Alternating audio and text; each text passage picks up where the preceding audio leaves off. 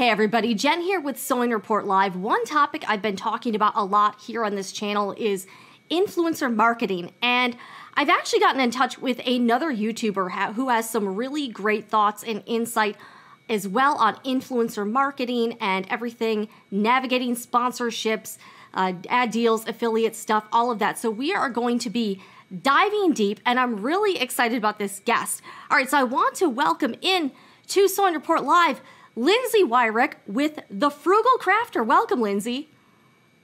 Hi, thanks for having me, Jennifer.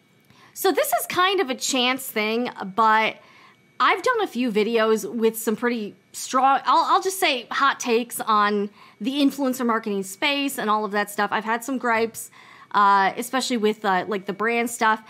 And I first kind of got introduced to you because you left some pretty lengthy but very thoughtful comments on some of the videos. So I think the first one I remember you leaving a comment on was my Cricut video, talking about the when Cricut took away like the free uploads, and you had a very long history with Cricut. You left a really great comment, and then I did another live stream recently, and you left yet another really awesome comment with some of the observations you had about what's been going on with the like creative content stuff.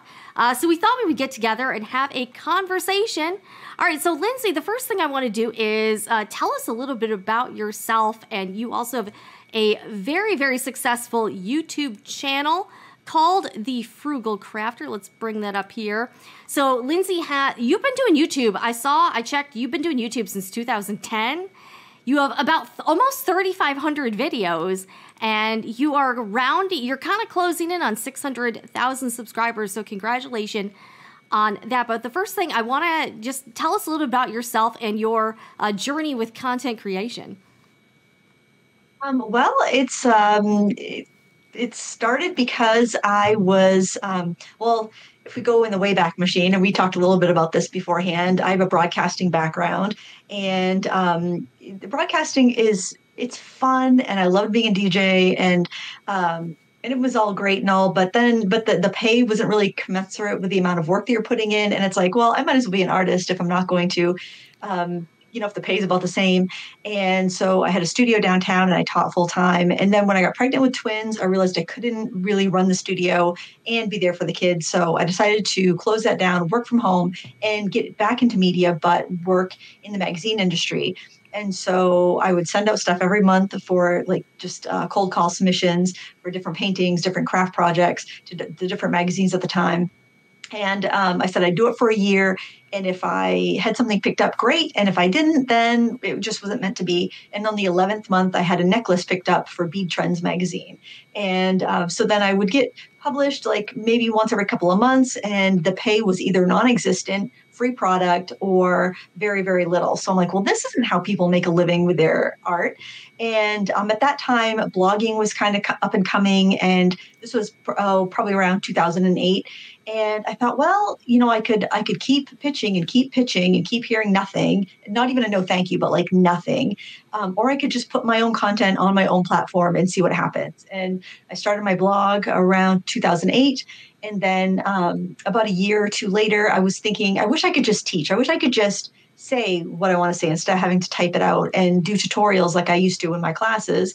And I was looking for a place where I could put my videos up, and the video package for my blog was rather expensive. And then I heard about YouTube. And so I just started a channel, and I started putting my videos, like just making very simple DIY crafting tutorials. Because at the time when I started my blog, I was thinking I would love to write a book that was like recipes for artists and crafters. Because I used to do a class where I would take local educators and show them ways they can integrate art projects with their regular class curriculum, and how to make a lot of supplies so they wouldn't have to break their budget to be able to do like Native American studies and these different projects they could do, or like other cross-cultural projects that they could integrate into their classrooms.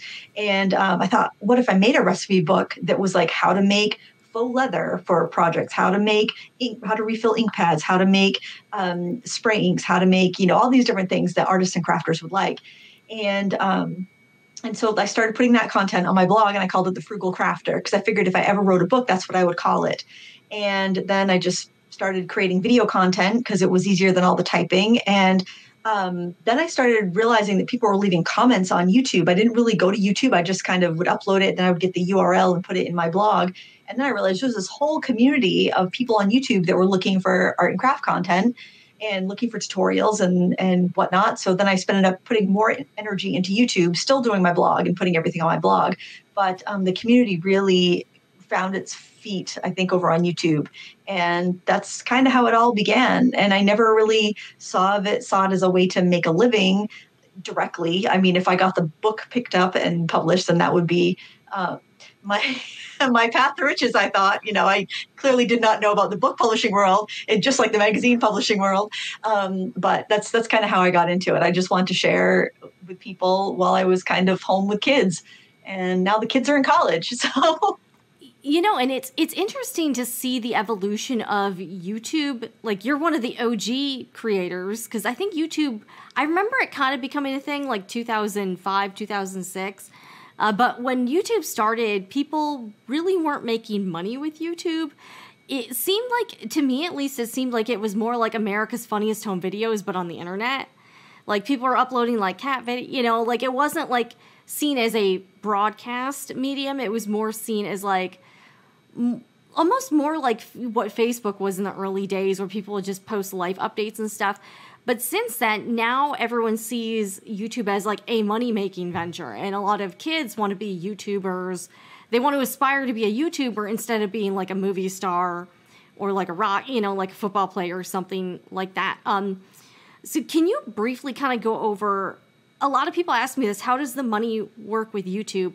How, again, you don't have to say numbers, but kind of where does the income come from as like a YouTube creator? Yeah, that's a really great question. So when I think it was about 2012, I got invited into the YouTube Partner Program. Now you can join if you have over 1,000 subscribers and 4,000 minutes of watch time, I think, within a year. But back in the day, you had to be invited in. And so I accepted the invitation and I turned on ads, and it was like making like 12 cents a video. I'm like, I'm not making people sit through ads for 12 cents. So I turned it off and didn't think anything about it. And then about a couple of years later, somebody that one of my husband's coworkers said, "Hey, your wife's YouTube channel is doing really well. Does she monetize it?" And he's like, "No." He's like, she should turn on the ads. And so I turned on the ads, and that first month I made $100. And that was a lot of money at the time. I'm like, oh my goodness. And then it was right around that time I had used a rubber stamp company's button stamps to make these like faux buttons on button cards. I stamped them out of a bunch of sheets of paper and cut them out and stacked them up so they were thick like buttons.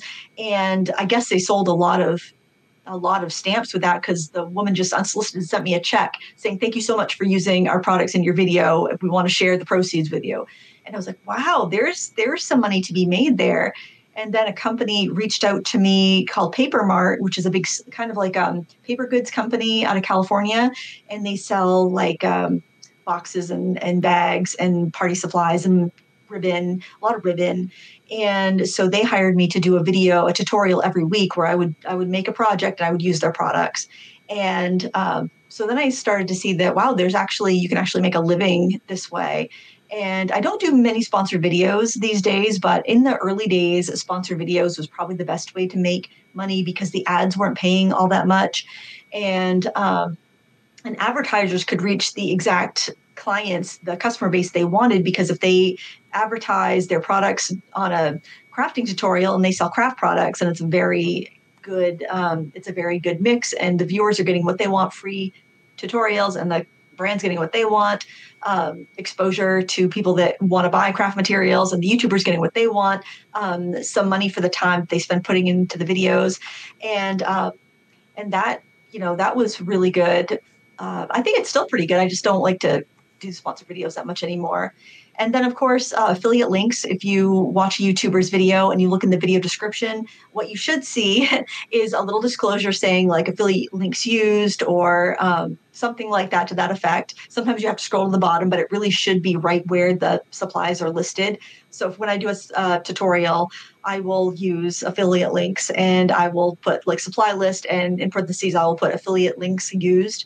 And then I'll list out, whatever watercolor paper I used, whatever rubber stamp set I used, whatever paints I used. And that way people can find it easily, the exact product that I used. And in return, if they purchase it, then I will get a small commission, and it doesn't cost them anything extra than if they just Googled it, found it themselves. So, I mean, that's nice because it does help the viewer watching the video find the exact product he used. It helps the creator pay for their time because they get a kickback on the products. And then obviously it helps the brand, whoever's selling the stuff, because they don't have to pay unless something sells. So that's one way to do it. But I think probably the best way that creators online make money is if they sell a product themselves. Either they're creating a physical product, or they're selling a course, or they're selling templates, or they're selling something that that they're going to keep the majority of the money from. No, that's a really good point too. And you know, I actually am a big fan of affiliate programs, just because I kind of find that I like that the brand isn't really involved in the content. And that's kind of why I like the Amazon program. I'm in a couple other affiliate programs, but I think one, you know, I've seen some folks say, you know, they don't really like affiliate marketing or whatnot, and I get that. But I think they also have to realize that generally the brands don't insert themselves into the creation process this way, and I do think that's a positive overall.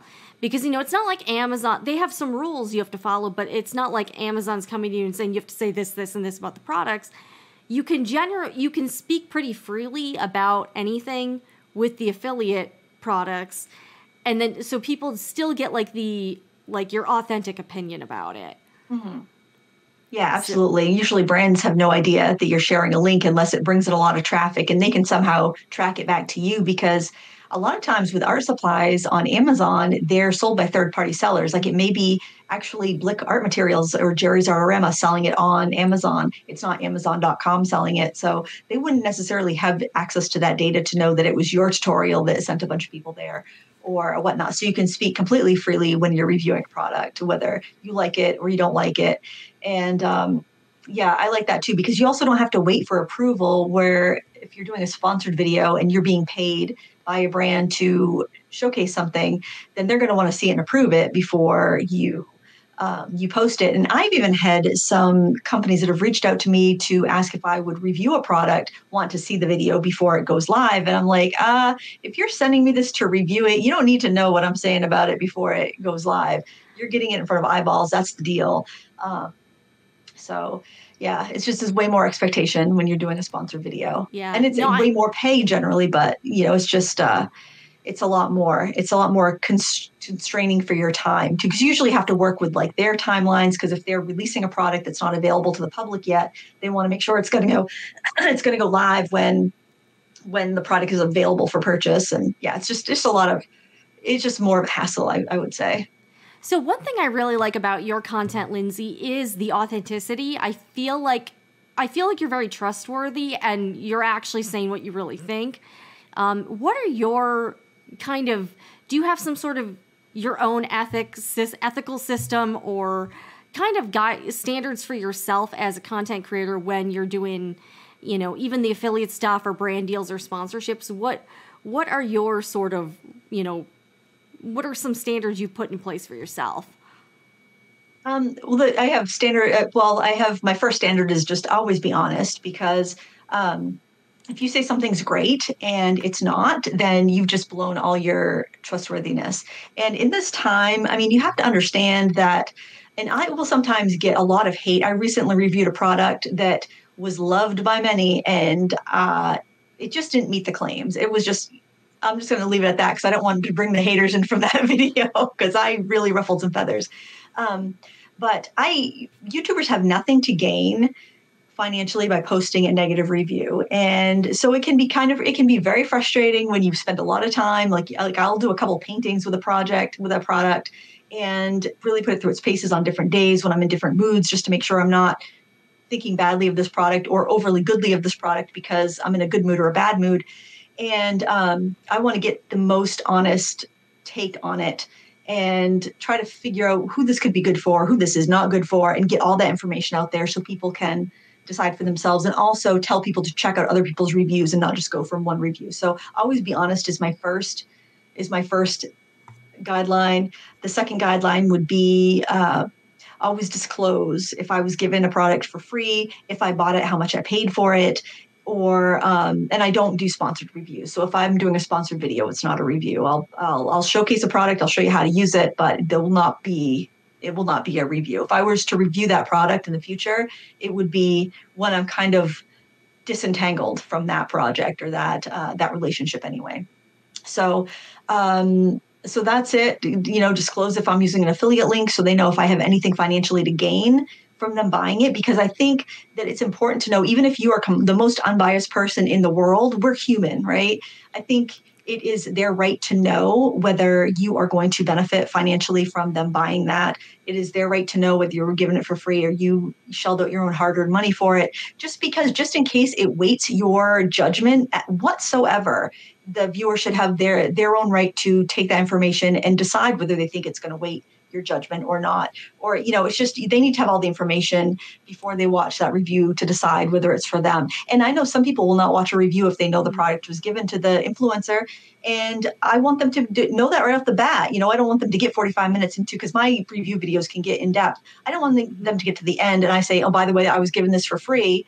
And they're like, I wouldn't have watched it if I knew that. You know what I mean? And most people don't watch to the end. So that's not really fair either. So, disclosing it verbally at the start of the video and in the video description. So there's no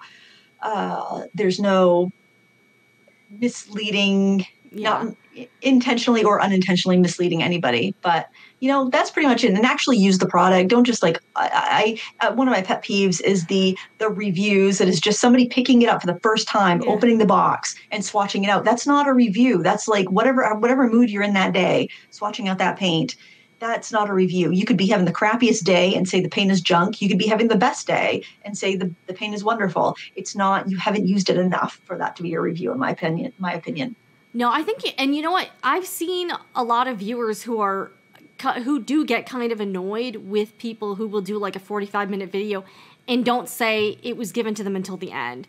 Like, I've definitely seen a few, or, and there's kind of a big snafu going on right now in the tech niche, because there's a company called like Insta360, and a lot of people are putting out what looks like sponsored content, but they're not disclosing. So there's some allegations that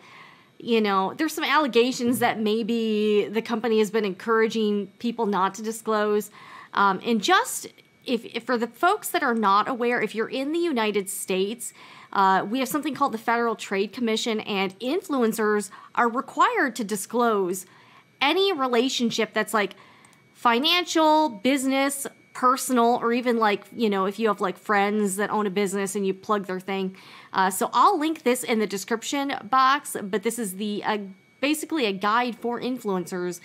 And I don't know about you, Lindsay, but I've seen a lot of content, particularly on Instagram and TikTok, that I feel are not doing all of the disclosures. Have you noticed a lot more of that type of thing online?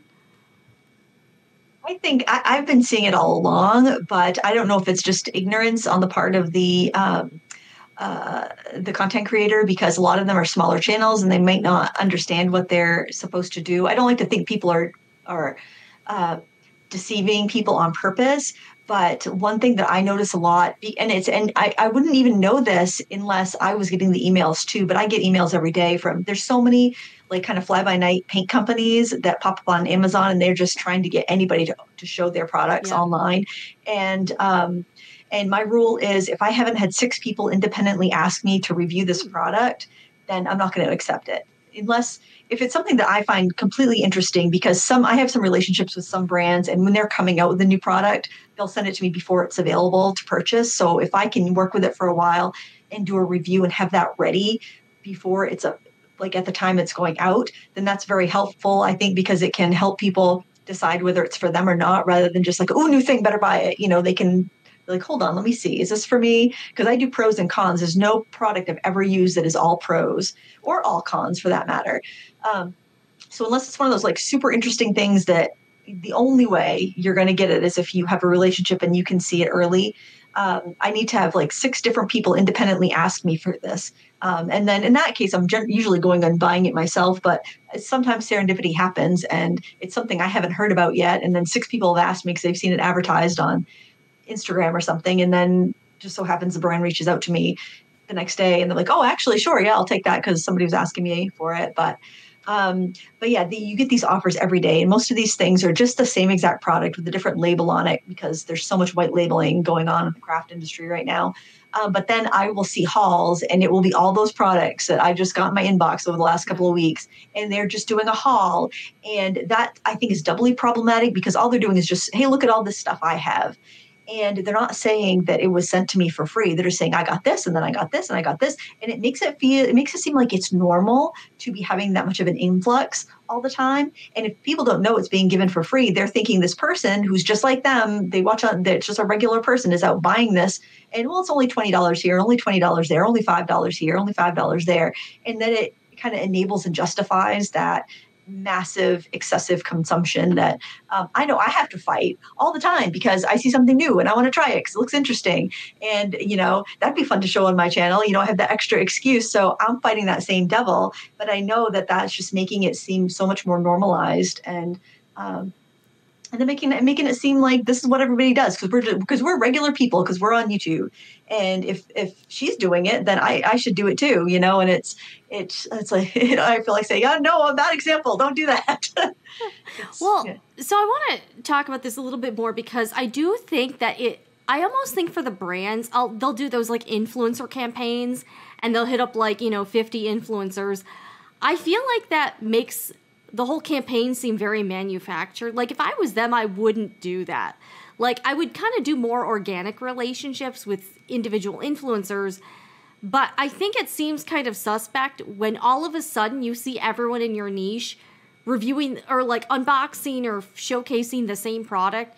You're like, okay, well, this was sent to all of these people. Like this happens in beauty, this happens in tech, where when everyone is featuring the same product, it makes all of that content seem kind of like suspicious. You're automatically kind of on guard when you see all of that because you're like, well, this isn't, you're like, this is a little weird. I don't know. So I've gotten a lot. So one example, there's a fabric company that I've actually purchased from before. And I was like, okay, cool. They make decent products. And I've plugged them before just on my own. But I have a policy that, well, one, I don't do any of the Amazon sellers. Like if it's like a company I've never heard of and they only sell on Amazon, I don't accept freebies from them and I would never do I don't really do sponsorships either at this point because most companies it's almost like they can't think outside their like corporate box. It's like, we want to do X, Y, Z, but if you propose like, something else, it's almost like they can't compute. So I had this company message me on Instagram and they're like, hey, we really like your content. Would you be interested in maybe doing something with us? And I was like, well, email me or whatnot, and I'll, we can chat because I do actually like their products. So they reached out to me and they pitched the same thing that it's like, and they always, all of these proposals look the same. It's like, we'll send you this you pick a product from our website. We want you to post the, like Instagram reel and a YouTube video. We have to approve the content. And, all the contracts seem kind of standard. So I wrote back and I was, and of course they wanted brand approval. And I'm sure they wanted like a non-disparagement agreement and a non-compete or something, some sort of exclusivity. So I wrote back and I was like, hey, this just wouldn't work for me. I don't do that type of content. And I also don't, at this point, I don't do integrated videos. I'm more looking for like podcast style ad reads where the content is separate from like the ad. I almost those don't bother me as much because I feel like the viewer, I know I know everyone's can do their own thing, but I kind of feel like I like that separation where the viewer is like, okay, this is the ad and then this is the content and they don't mix. So that's just personally what I prefer. So I wrote back to this company. I said, hey, I don't do integrated videos like this where I would like unbox your product or whatever and it's paid. And they're like, oh, well, never mind then. Like they wouldn't even consider that's the thing. They wouldn't even consider any other arrangement. And I even said, hey, would you consider an ad read in a video? And I kind of explained how it worked and I sent them an example and they're like, no, thanks. And I was like, well, okay then, It's like, some of these brands I just find they're just not on board with anything that's outside that, like, cookie cutter thing. I don't know. Have you kind of found that too? Well, most everything I would do would be integrated because and that's something I've thought about because I was talking to another creator who is in the woodworking vertical, and he said that that actually the companies that do power tools and stuff, they won't pay for sponsored videos. They'll give you free stuff, but they won't like sponsor a video. So he would do these it would kind of be off the wall companies. He always made it funny. He did a really good job with it, but they'd be like, Casper beds. It seemed like for a while everybody was doing Casper ads, but he would like kind of do an ad break and it would make it funny and he'd put it in there, but it wouldn't have anything to do with his regular content. And I thought about that because sometimes you get hit up by different brands that want to advertise your product and they want like something at the beginning or the end of your video. But the thing is, it's like, I know art supplies and I know craft supplies and I don't know these other products. So I wouldn't feel comfortable talking about them, even if it was an ad read, just because I don't know, like, I don't use a VPN. I don't know what that is. I don't know, just so many different products that they want to advertise. And if you haven't used their service, then you either have to spend a lot of time learning how to use their service. And I'm not a very techie person and I don't really enjoy that. I learn what I need to learn. And then that's it. So I haven't done the non-craft, like non-art, non-integrated stuff just because I feel like if people are coming here, they're coming here to see the craft and art content. And I want it to work with that. And I don't know, I guess I kind of also like to prop up brands that are bringing innovative craft and art products. But, and I just want to be clear, I'm not... Like if I did the ad reads, I would want them to be like niche related. Like I legit got a sponsorship offer from the Morgan & Morgan personal injury law firm. I wouldn't do anything. And it was their proposal was wild. I was like, and the funny thing is I saw other YouTubers actually do it. And I was like, wow, like the law firm, wow. The thing I was thinking was I would love to get, like, at least in my niche, I would love to get established sewing brands that would just, sponsor the video, but again, do an ad read. And I think my problem runs into the fact that I do a lot of critical content about the industry. And I think that makes it tough. Like, I think if I was like I have these friends where they do like cosplay sewing and crafting. And I think sponsorships work a lot better for them. Because they're, they might use a certain brand of sewing machine that's sponsored, but they're not like doing a review on the sewing machine. They're like making a dress and they just happen to be using this thing. So I do think it really depends on what type of content you make. Like if you're just doing a painting and you happen to use like some, X brand paint and it's sponsored, like and I just want to be clear, I don't think that's problematic at all. I think that's, totally fine.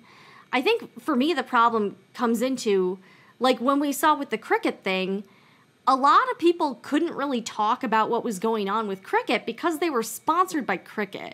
And I think that's so I do think kind of the niche I've chose, and again, on this channel, Sewing Report Live, we do a lot of industry news, talking about what's going on. Like I'll, point out different things happening with different companies. And I do think that makes it a bit tough for that particular angle.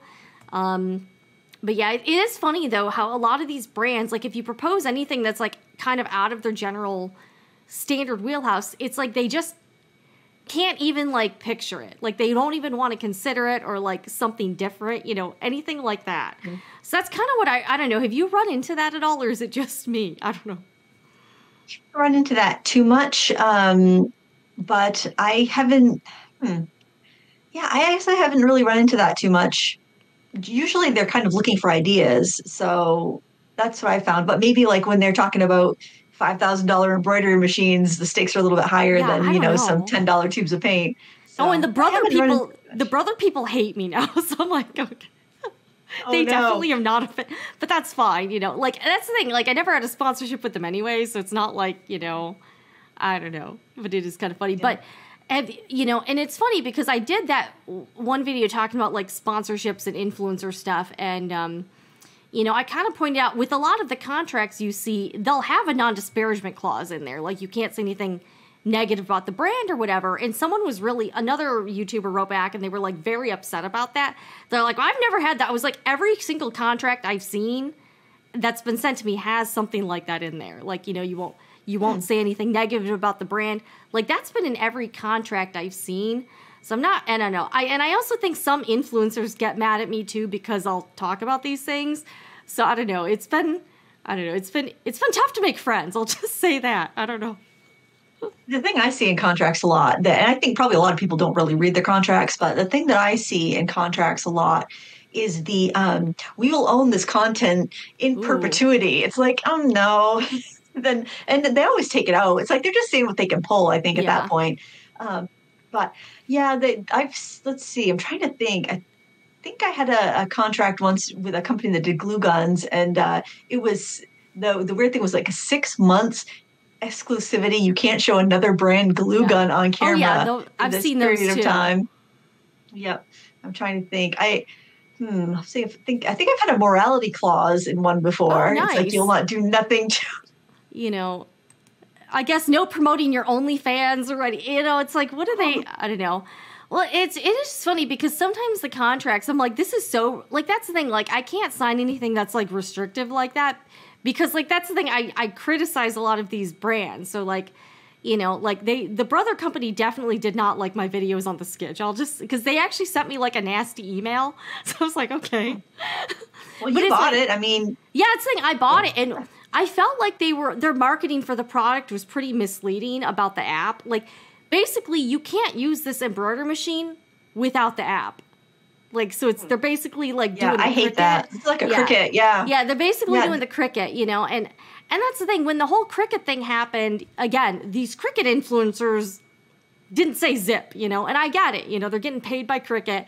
Those affiliates make huge amounts of money. Small channels. Yeah. I know a small Cricut small channel in the scope of channels, making $250,000 a year, and it was Cricut affiliate money. Wow. So that's why, I mean, they would be foolish to bite the hand that feeds them. And Sakani, that kind of money for promoting Cricut products, of course they're quiet about it. And when you have one company that dominates the craft stores and even department stores like Cricut does, it's kind of low-hanging fruit. So it's so easy for people to just go and buy a cheap machine, because I remember when they used to be made well. I have 2 Cricut machines back from the first, like, off the factory floor. Me too. I had a 2009 Cricut Expression. Yeah, it was heavy. Everything was metal. Yeah. Everything is, you know, it's still cutting, but I use a SureCut slot software, so I don't use any Cricut products with it anymore. But and I still use it as my digital plotter. Anytime I'm designing something, I use my Scal software and I cut it. That machine was good. The old machines were great, but then they cut corners. They made these plastic innards. Like the blade housing was plastic in their newer models. You pick them up, they're light, like sewing machines, like the junky sewing machines that cost $100 at the department store that will get you through enough curtains to put in your house. And after that, it's not going to sew and thread's going to bunch up and stuff. Same thing with those machines. And but they were cheap enough that everybody could get their hands on them. And then I know that's privileged to say $100, $200 for a machine isn't cheap for a lot of people, especially for a hobby. But just comparatively to the $600 and $700 you would pay for a professional or low end professional plotter. So then they got the machines, so they got to buy the stuff to go with it. And I mean, there was just so much money to be made. Yeah. And when they started suing all the companies that were making software, they could cut with their machines, which was open. Their machines were based on open source software. So anybody could use that open source code to create products to go with it. And then they started bullying all these smaller software developers. And that was the end of me using Cricut products, because they shut them down. They weren't doing anything wrong. They weren't stealing their IP. They weren't stealing their designs. SureCut's lot wasn't anyways. I don't know about Make the Cut or any of the other brands, but they were just, so you could cut your fonts, just like you could print anything with your printer, you could cut anything with your cutter. And that just really left a bad taste in my mouth. And I don't think I've mentioned the word Cricut. I just refer to my die cutter. No, by the way, we are not sponsored by Cricut. We're clearly... Well, I think that kind of highlights too, because when I started talking about the Cricut thing, that's the first time I was introduced to you, because you left that comment. You were sharing all the tea on the backstory with Cricut. And I think this also highlights the need for independent media to cover different spaces. Again, when you get people who are sponsored by all of these companies, they make their own quality content about certain things, but you kind of need media for, certain areas. There is a need for some independent journalism or reporting on some of these companies. And again, you and I both worked in news, and traditional legacy news doesn't really cover the crafting and art space a lot. Not with these types of issues. Like, I think the Cricut thing got picked up a little bit wider. Like, it got picked up by, like, The Verge and some other outlets. But you're not going to see an expose on Cricut done by ABC News or anything. So they're not really looking at those areas. And I almost think that's how a lot of the companies in the crafting creative space they're not really used to people criticizing them, because people generally don't online. And I think that's something I kind of found out when I started doing that type of content, is they were not fans. I'm not going to get invited to any of these influencer, events or anything. I don't think there are any big influencer parties in the craft industry. There are some with like the sewing machine manufacturers, and they've got like so like I think Baby Lock does it and some other brother, and they'll invite them on like retreats and stuff. But the thing with that is that if you're an ambassador for one of those companies, you can only use that brand's machines. And that's the thing, like, that's not realistic for me. I use all different brands. So like I wouldn't be able to do the exclusivity thing. And the other thing I wouldn't be able to do is say anything that's not, glowingly positive. So that's kind of that's one gripe I have with like the sewing industry brands is I feel like they are going to such great lengths to control the content that exists about all of the companies, by doing the sponsorships and brand deals and having the non-disparagement clauses, that it kind of leaves a bad taste in my mouth, where a lot of these brands don't like the more brutally honest content. They're definitely not into that. But at the same time, from a viewer standpoint, they want authentic content, and they don't want people, just being all hearts and rainbows about everything. And, that's something you pointed out in your latest comment to me, is you are seeing a lot of content where there's just nothing negative. No one's criticizing anything. Do you feel like that's kind of a problem? Well, I think I can see why influencers would rather not criticize things. Like I know several creators in the rubber stamp industry. Kind of, that's a pretty big, like paper crafting is a pretty popular type of crafting. And there are several influencers that I know that will not do a negative review. So if it's a product and they try it and they don't like it, they just won't show it on their channel. Yeah, I've kind of heard the same. Yeah. Yeah, I can understand that. And I can also understand it because, if you have something, and I never have anything that like, this is trash, this is garbage. I'm never like slamming or doing a salty review. I'm just trying to put out the information. And if I find that things are not as promised or the value's not there, I'm going to say it. And I'm going to point out things. If somebody calls a product professional and it's not using the ingredients that warrant a professional label, if they're, hyping it up and it just isn't warranted, if it's overpriced for what it is, if it's the exact same thing as something else that is sold, that's a white label product under a different brand that's like a quarter of the price, I'm just going to mention it, because I think people deserve to know that. If you know that information, then you should share that information. But yeah, there's a lot of people that will only do positive reviews. And I can also see it for one, they don't want to deal with the flack from their audience or the brands. But the other thing is the second reason is they may not want to put themselves in a position where brands will stop sending them stuff or stop sponsoring their videos. And the other thing is, if you're posting a negative review, the only money you're going to make from that video is whatever you're making on ads. Yeah. Because you're, even if you have an affiliate link, nobody's going to buy it because you've just told them that it's not worth buying. So why would they spend, like, I spend days on a review for like a small paint set that might cost $50 or maybe even $20. And if it's junk, it's, I think it's important to have that information out there. So I don't consider it time wasted, but it's definitely time I'm not gonna get my money back on that time.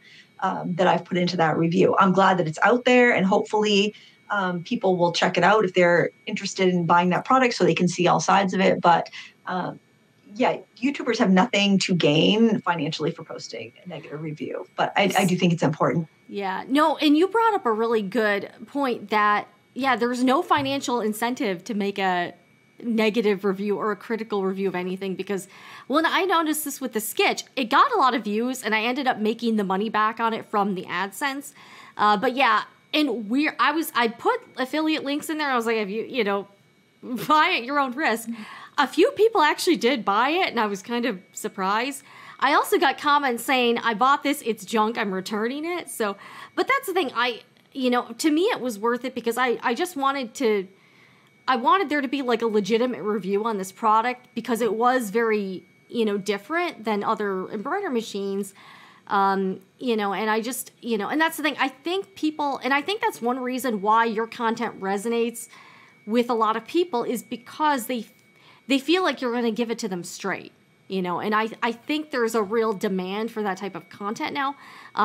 You may have seen in that live stream that there's a tech reviewer named Marquez Brownlee, and he got some heat for doing a review on this AI wearable pin called Humane, and he titled it, this might be the worst product I've reviewed yet, or something. And he got some hate for his, for doing the review. He was basically like this. He also did another review like in the past week on a similar product. And he's like, look, these companies are putting out garbage products like before they're ready for the market. So he's been getting some criticism, like he's, punching down to the, he's destroying these companies or whatever. But I'm like, look, it's his channel. I think he can do what he wants.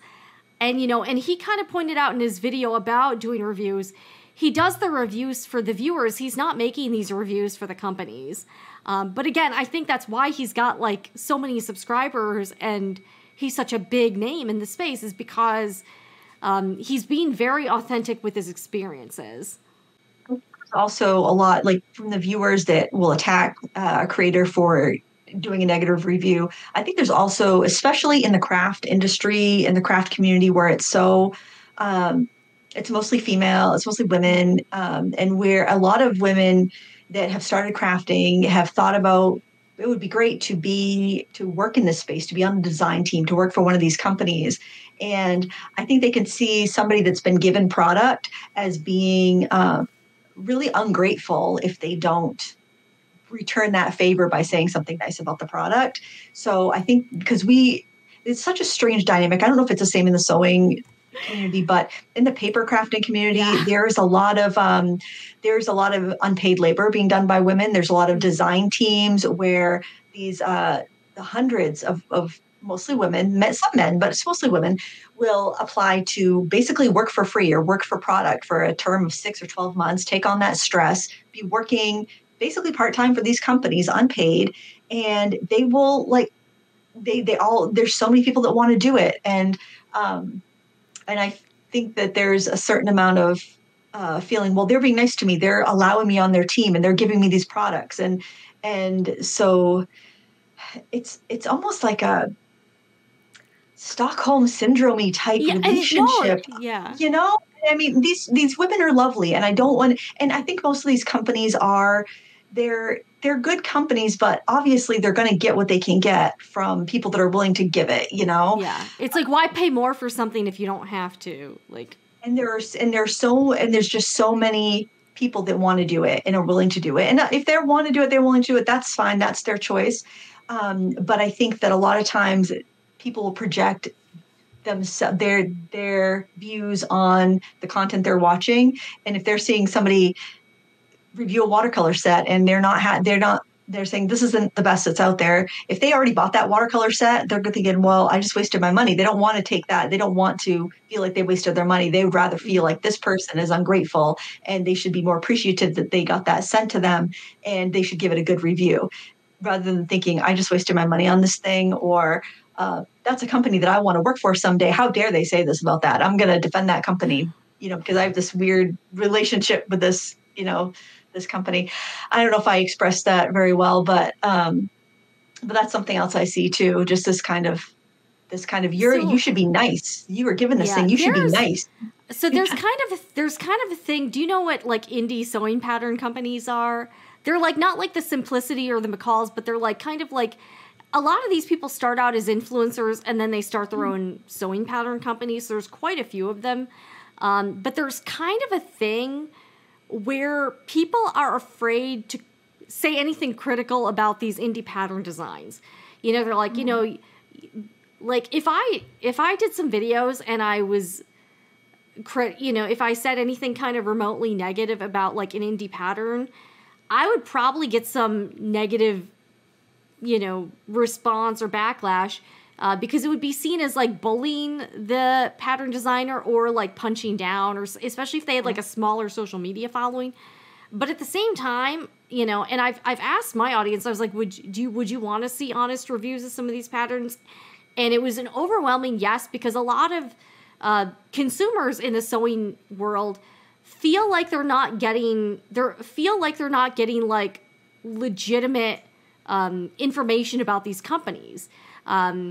So that's one thing that I've noticed is that, again, people are, and it's almost like you have to kind of tiptoe around those folks, because again, you don't want to be seen as like bullying them or like bashing a small business or anything like that. But at the same time, like, I'm sorry, if you're running a business, put on, you know, it's like put on your adult pants.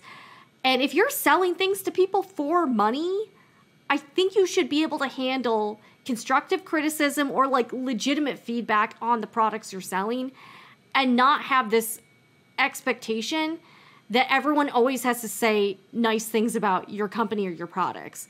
Because, you know, what if you do put out because there have been some indie sewing pattern companies that have had some problems, you know, with like size, you know, the sizing was off, or like, you know, the instructions. And I've seen some, and it's hard to vet some of these companies because the quality is all over the place with the patterns. So I think consumers are looking for higher quality vetting of these patterns because, you know, again, they're expensive. Some of them are like $20, $25. If you're spending $25 on a dress pattern, you want to see some legitimate reviews on it and feedback from real customers. And it almost seems like that's really like, it's almost like, I don't know, it's almost like that kind, you know, that those sort of honest reviews are discouraged because you don't want to hurt their feelings, you know, and you don't want to attack a small business, you know. So I don't know. I haven't done a lot of reviews on those types of, I probably will, honestly. But I know if I do, I'm going to get some nasty DMs from these people. Like if I say anything, you know, and again, not even bashing them, but even saying anything like remotely not positive. Like, and I kind of, you know, so I don't know. I've been a little bit afraid. And even I've been a little bit afraid to do that type of content. Because like, I can understand that. We have a lot of, there's a lot of handmade watercolor companies on Etsy, and making watercolor is time consuming, laborious, and in my opinion, usually is no better than commercially made watercolors. So I've reviewed a couple handmade watercolor paints that I personally like, but I would be very, very, I don't know if I would review many handmade watercolor paints for that reason, because it does take so much time to make it, and they can't do it for the price that the commercial company's doing it. I mean, you can get a pattern at Joann's on sale for $2. You can't expect, then they're selling, you know, probably millions of them, whereas like a small indie pattern company that's selling a couple hundreds of them, you know, has to charge, you know, $20, $15, $20, $30. So I can understand that. That's tough. I probably I tend to shy away from that sort of thing too. Oh, and it doesn't help that a lot of these designers are all friends, so they'll review each other's patterns, and of course, it's all like hearts and flowers, because they're all like, they're all like buddies. So you're not going to say anything negative about your friend's pattern, you know? Like, I don't know. Yeah, that's a tough one. I think if I had a friend that had a product, I would have to really love it. I think I would just be like, I don't think I can. I don't know. That's tough. Yeah, it's hard. And there's a lot of like debate about that type of thing. Do you ever go on Reddit at all? It's kind of a scary place. But there's Crafts and art. Yeah, Craft Snark, they're brutal in there. Like, but you can kind of find out the tea. You're like, okay. But yeah, but a lot of them are complaining about the indie pattern designers of like knitting or sewing, because they'll have problems with the pattern. And it's not like just one person is having problems with the pattern. It's a wide group of people who have problems with the instructions, or like there's like an error in it. And if anyone bothers to point out this to the pattern designer, they get really upset. So there's kind of there's that kind of thing. And I'm like, I don't know if I want to get into that, but as far as content goes, but I know it's tough. Now I want to ask you, have you ever had any like real wacky, you don't have to name the brands, have you ever had any like really like crazy experiences with like a brand reaching out to you, or like a sponsorship gone sideways, or like, anything kind of entertaining? I don't know. Let me think. Because you provided me with this question before, and I remembered something, and now that I'm on the spot, I'm just like that. Did Morgan and Morgan reach out to you too? I don't know. Oh no, but I get a lot of like clothing brands and makeup brands and stuff reaching out to me, and they'll be like, or a travel, but like, we love your travel lifestyle content. I'm like, really? Have you watched the video? I'm shooting in my basement here. I'm not traveling anywhere. I get the weirdest. And they clearly haven't looked at your stuff, because the email doesn't apply to you at all. And you're like, well, I don't know. Yeah, you're a pet influencer or a mommy blogger. I'm like, no, I'm not. No. Oh shoot! I wish I could remember the funny story, because now if you remember it, feel free to interrupt, and we can like get back to. Well, and as far as like the free products go, so I have like a very extreme example, but I think this highlights how getting free products can be problematic. Do you remember, it was like last year with the Ocean Gate Titan disaster, that sub that went down to the Titanic wreckage? The company was a hot mess. There were a lot of red flags with the company, and and all of the reporting I saw about Ocean Gate was kind of uncritical, right? You're like, but then when you realize Ocean Gate had done a lot of influencer marketing and like media, like kind of like they would invite journalists on this trip to go down to the Titanic, and they invited like YouTubers. So they had, they would say, hey, YouTuber, you have 2 million subscribers. We'll invite you on this trip. Here was my problem with that. And I think this is a very extreme example, but can still highlight a point. The tickets for this trip were $250,000. And I noticed when I saw a CBS News report about Ocean Gate that had been done about a year before, the disaster, they invite this, it's like the CBS morning reporter. Obviously, it's kind of a fluffy piece, but I was really shocked that CBS News would greenlight that assignment, because the reporter was receiving something of the value of $250,000. So how are you, like, there's no way on earth, in my opinion, that he can even remotely be objective for a news piece. And they also didn't really, like, they would say, like, they invited me along, but there was no FTC, they didn't do any real disclaimers, like, this reporter received a free trip. Like, there was none of that. And I just found that very troubling, that this company had done that a lot, like for YouTubers and for other big influencers and for journalists. And, you see, like, how, and obviously this contributed to the deaths of several people, and this, I just thought that was so grossly irresponsible. And I'm really shocked that such a big news outlet like CBS News would not see a problem with that at all. Are you sure he got that for free? He went for free. Yeah, he didn't pay. There's no way CBS would have paid for that. And even at CNN, I don't think they would have allowed that, because all of the stations I worked at, they wouldn't. No news director I worked under would have okayed that story, just because, like, $250,000 is more than a lot of people's homes. Like, can you imagine getting something of that dollar figure value and then doing like a news report on it? I just can't. Yeah. Like, it just, I think about it, I just think that's kind of, I don't know, that seemed very unethical to me. And I noticed like there were like a lot of people were pointing out like after it happened, like all of the hokey things about like the lights from Camper World, and they were controlling it with like a gaming controller. And the reporter was very like he would kind of make jokes about some of the hokiness of the operation, but this was definitely not like an investigative piece. Let's just put it that way. But I think that's an example of how is that journalism? Like that's not journalism at all. You know, and yeah, that's interesting. Yeah. Do you think there's like a dollar amount where it should, you know, where you wouldn't be influenced? I think that would be a personal. Yeah, and that's the thing. Like where it's like where is the everybody. line? You know, is it $50 for you? Is it? And I think it's going to be different for different people. Like Marquez Brownlee, the guy that's been, you know, panned for some of his recent reviews. I think for him getting a $200 product wouldn't really, like he can easily buy that stuff if he wants to, but I think it can be hard to determine, and it's obviously very, you know, on a case-by-case basis. Like, and that's why I almost prefer to buy the cheaper products. You know, it's like, okay, it's $20, I'm just going to buy it, you know. But yeah, if I was getting something that was like $5,000, I don't feel I could be objective at that point, you know. Like, I would say for me, maybe anything over like, maybe like $200. Like I just for me personally, I just don't think, you know, because it's not the same as buying it, you know. Like when you have to shell out your own money for something, it is different.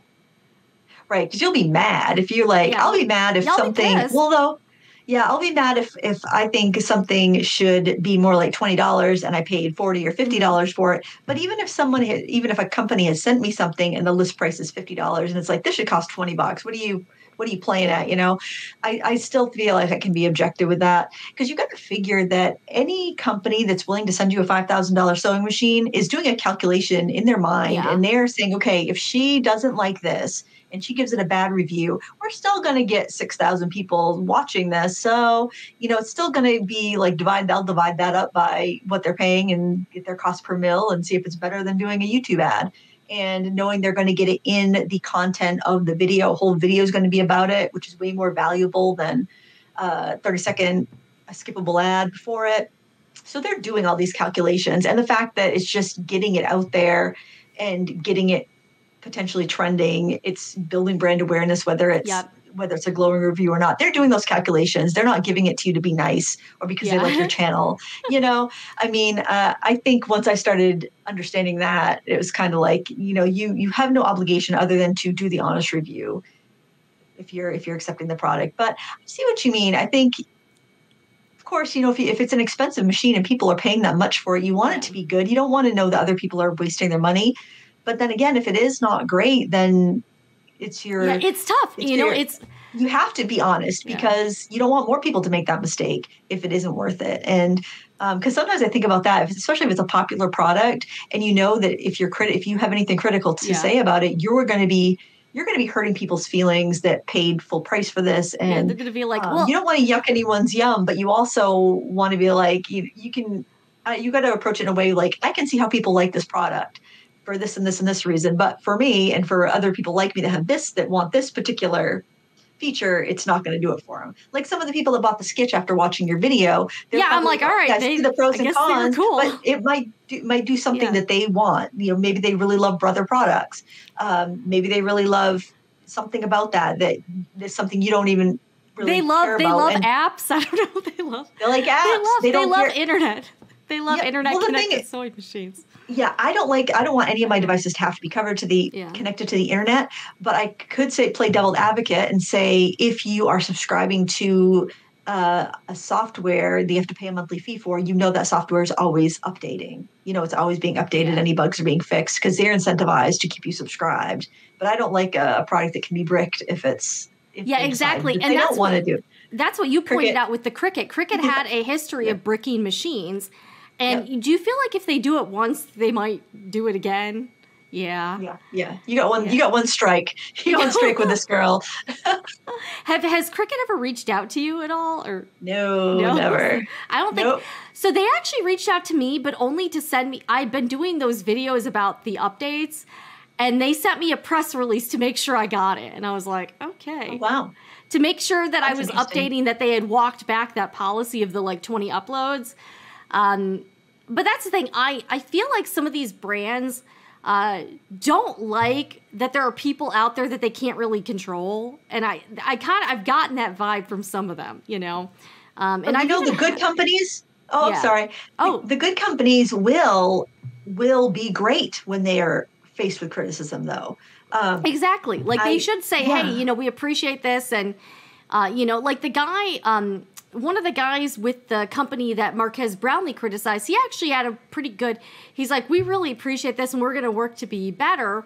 And another good thought about him is that most people had never heard of this product before he reviewed it. Like I'd never heard of it. So it did get the company's name out and they did get them, you know, I am of the belief that any publicity is good publicity just from working in news all these years.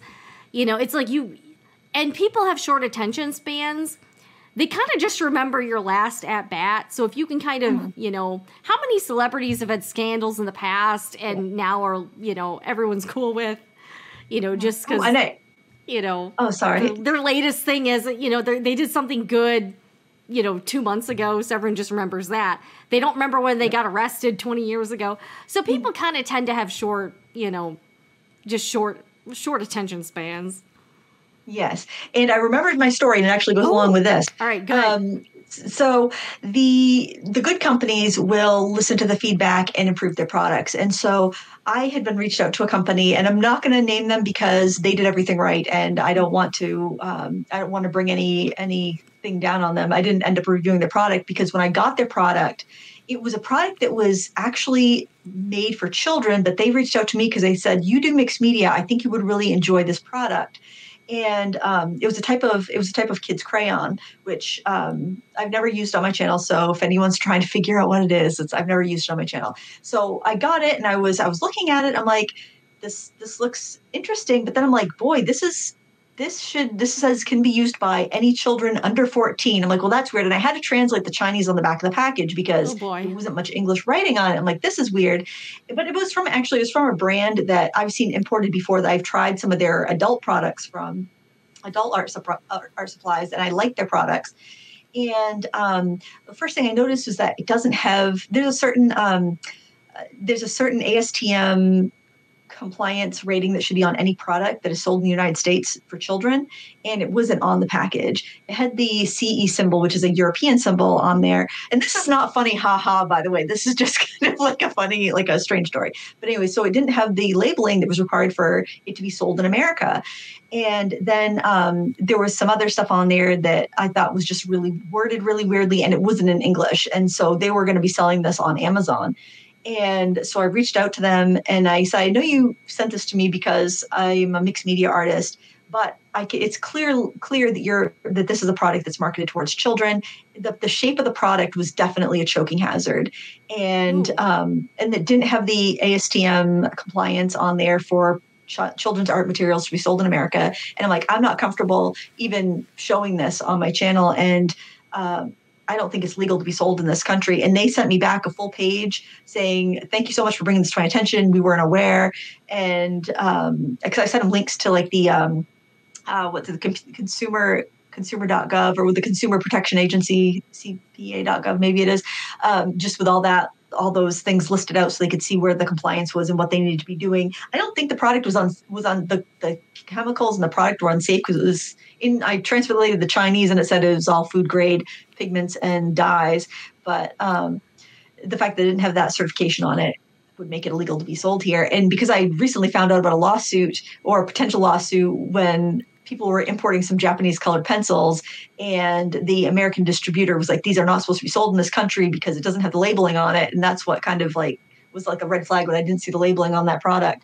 But they pulling it and getting it tested because it has to be independently tested. And then they're going to re-release it once that's done. And that's an expensive thing. That's not just a lot of Amazon sellers aren't going to bother doing that. I mean, they're a company, but they sell on Amazon. Like a lot of third-party sellers, they have their own company, but they also sell on Amazon that's where the people are. But brands can come back and be like, oh my gosh, I didn't realize that. Or even if you do a video, I did a video once on making your own scoring tool, like the Score Pal. And actually, the owner of Score Pal reached out to me and she's like, "That's so innovative. You were so clever to come up with that. Would you like a Score Pal so you can test it and see how it compares to your homemade version?" And it was just like, it was just the sweetest gesture. I use that Score Pal in every single video now because first, she was so nice.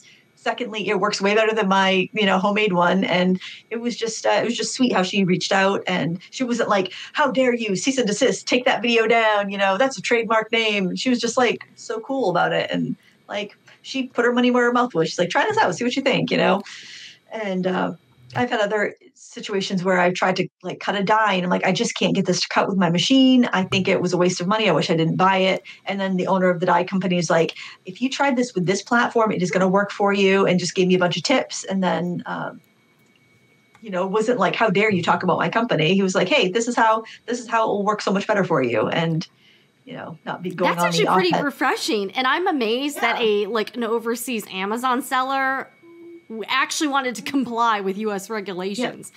Yeah. And that is something that we have to keep in mind. All of the kids' products are like, there's so many regulations about safety here. And that is really good to point out that, anything for children just has rules up the wazoo. So people do need to know that.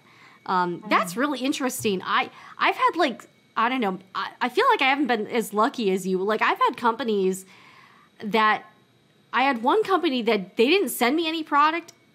They had agreed to send me a product, but they hadn't sent it. And I had done a video about like a live stream or something about the launch of their product. And they wrote me an email.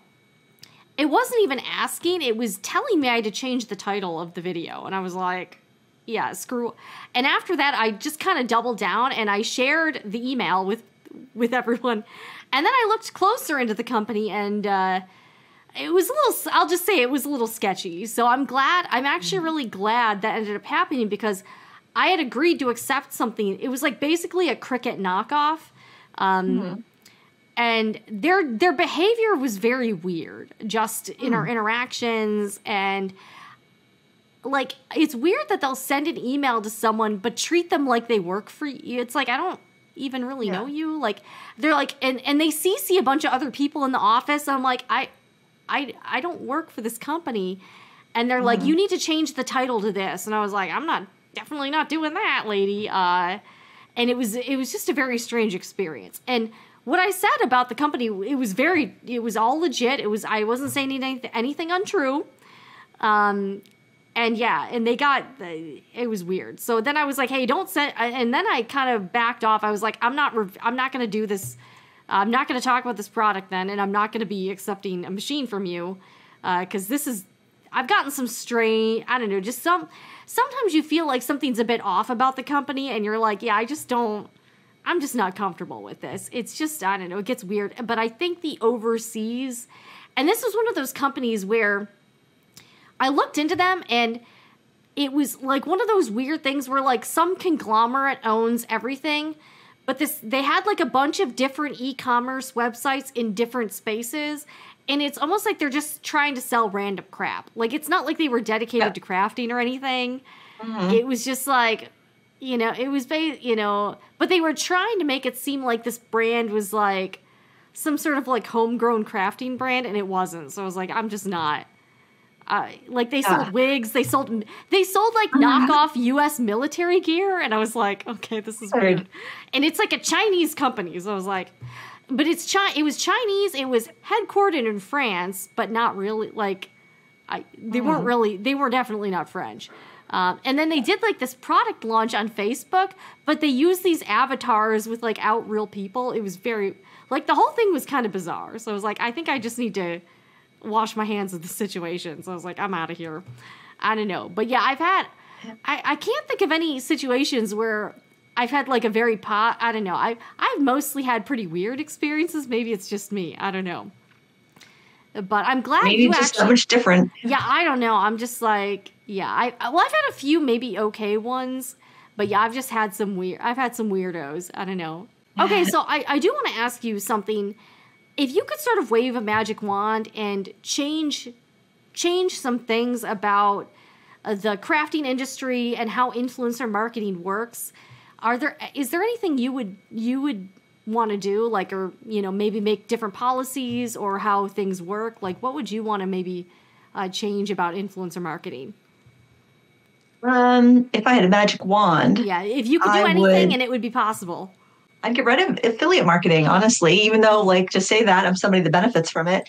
I think that the prevalence of affiliate marketing has made it so companies no longer have to hire educators, and it's all anybody that wants to be a successful educator working in a space and wants to teach, the way they're going to get paid is by selling product. And I think that we really lost a lot of wholesome entertainment because of that, and wholesome education because of that.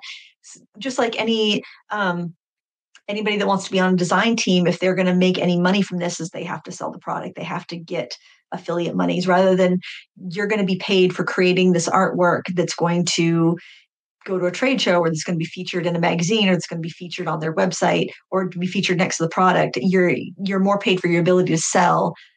You're totally paid by your ability to sell, not your ability to create interesting products or to teach interesting techniques. And I think that's really been a disservice to the educators and to the public that's watching the content. But I can understand why they don't, because that would mean a lot less stuff would be sold and people would be buying a lot less stuff. And then I guess how would the economy run? But it'd be wonderful if there was a way for artists and crafters to be able to make a decent living by educating without having to worry about the sales so much. So I guess that would be, yeah, let's just take the marketing out of. Yeah. That's what we need to do. You're right, though, because this is all about selling. You have to, in order to be successful as like a content creator now, especially in this space, you have to sell like everyone's selling something. Again, even if you just make videos, you're basically providing an ad platform. Either you sell your own products, or you sell, you know, people sell memberships, people sell, you know, do the sponsorships. It really is more sales focused than it is about the creation at this point. So you are right about that. And I can see how that's really changed the space. Mm-hmm. I mean, I love the fact that we can, because it's expensive. Like I found out when I tried to add the video package to my blog, it was expensive to add video. Yeah. Somebody's got to pay that bill, and Google pays the bill for our YouTube videos. So, I mean, I can understand that they have to make some money in order to be able to pay for that, because it's pricey. And I love that I can give free content to people that want to learn how to paint, or they want to learn how to craft, they want to learn technique, or they just want to be entertained, and they can get that for free. But with that also comes with, okay, so ads don't pay that well. So it's like, okay, put the affiliate links in and not to say that, you know, I deserve to make this amount of money for each video. I don't mean to say that, because I do it for fun anyways. I did it for fun for a long time. I think one thing people don't realize is how much free work you have to do before you actually get to a point where you're making money off of your YouTube videos or whatever. But, and then I do have courses for people that want to really dive deep, because the more advanced stuff doesn't really do well on YouTube. Longer videos don't really do as well on YouTube. So there is that there. But I know there's a lot of people that would love to learn, that would love to take those longer classes, but it's just not in their budget. So I do want to have the stuff on there on YouTube for anybody to enjoy for free, whether they're just a casual crafter, or they're somebody who wants to paint a couple hours on the weekend, or there's somebody that is just, you know, trying to piece together their own education from free content on YouTube, because there's a lot of really good stuff out there. But the incentive for the creators is, you know, sell some stuff so you can keep doing it. You don't get paid for the quality of well, I guess roundabout, you do kind of get paid by the quality of your content if people watch it, but there's a lot of really high quality stuff out there from really smart people that just doesn't get viewed because it's either too long or the algorithm hasn't picked it up. And it's just a shame. It's just a shame that you kind of have to be, I don't know, you have to fit into a certain mold for, I don't know, I hate to go the boogeyman, the algorithm, you know, but there's certain things it's looking for, and there's certain things that they're going to serve up to people. And you can have 500,000 subscribers, but if you're not showing up on their homepage, they're not going to see your videos unless they directly go to their sub feed and scroll down to your video and choose it from there. It's very, home feed based nowadays. So it's a lot of competition, and I don't know. It seems like things always seem online, always seem to change for, I don't know, for the worse. It seems like things start out so pure and good, and then they get all corrupted. I don't know. I'm part of the problem too. I'm not even like innocent. Well, and that's another thing I wanted to point out is you have developed your own online courses that people can take. And I do think that's a good kind of way around all of the marketing and influencer stuff is by, again, you're educating online. And again, you probably have a lot of people who watch you that are willing to pay for the courses because they like your free content enough. And that's a good way to kind of remain independent in a way too, because again, you don't really have to worry about sponsors with your courses or anything like that, because people are paying directly for that content. So that is I think that is a really good way. If for the people who might not be that into the influencer marketing thing, but still want to create content, is to develop something of your own, whether it be courses or like do you do in-person teaching too? Yes, but not a ton. I'm going to France next week to teach a watercolor workshop, or in a week. And I'll do like small local classes at my local library because I'm a huge fan of local libraries and encouraging people to use their local libraries and to volunteer at their local libraries because, once people stop using them, that'll be the first thing that, they want to cut from the budgets, town budgets and stuff. So I'll do that. But most of my teaching is online. It's, it started because I was home with little kids, and it's continued because I can reach the most people and make the most impact. Yeah, you're right. Well, this has been an awesome conversation, Lindsay. Thank you so much for sharing your candid thoughts about influencer marketing. So where can people find you online, and what do you have anything? I saw you were launching a new class. So where do you want to direct people to go? And by the way, we also have another conversation on Lindsay's channel that will be up by the time this gets posted, and I will link that in the description box and in a pinned comment below this video as well. Well, if you want some free YouTube videos on the Frugal Crafter on YouTube, you could go to actually, if you just Google the Frugal Crafter, my blog will come up, my YouTube channel will come up. My school is lindsaywyrick.teachable.com, but you can get to everything from the Frugal Crafter. So if you just Google it, you'll get right there. It's pretty easy. All right, wonderful. Well, you guys head over to Lindsay's channel for more conversation. Go over there right now. Anyways, I'm Jen with Sewing Report Live. Thank you so much for tuning in. I'll see you guys again in the next one. And remember, whatever you're doing, make it fun.